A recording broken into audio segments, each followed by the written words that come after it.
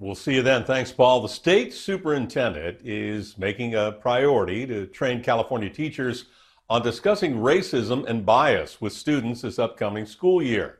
KPIX 5's Maria Medina is in San Jose, where she found some parents and some kids who are already having that discussion.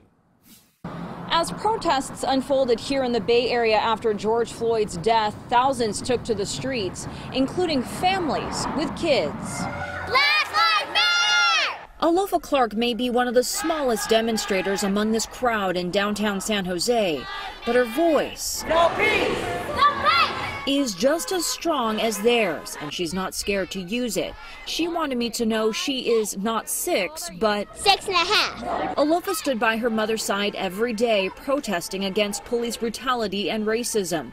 Tina Ina says there are messages her daughter shouldn't wait to hear. With her skin color and being half black, that her life matters. This is an important time to talk about bias, to talk about race. This week, State Superintendent Tony Thurmond announced plans to train teachers and staff on how to engage in discussions on racism and bias this upcoming school year, and include government agencies and law enforcement in the conversation. We know that our children, they learn racism. And so that means that we cannot focus just exclusively on the education sector, but we have to broaden into every sector because bias exists in every sector. It's so important. It's so important. Andrea Kusinovich is not only a parent who brought her daughters to today's demonstration, but also a teacher. As a teacher, we are part of some of these systems that have historically left some students behind, and we really need to support and uplift our black students and our students of color. The work is so important. For now, these parents aren't waiting to teach these life lessons in a classroom.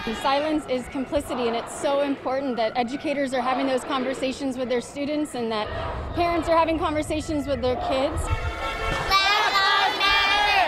And the state superintendent also said that some students are experiencing trauma after George Floyd's death and called on counseling groups and agencies to help out now. In San Jose, Maria Medina, KPIX 5.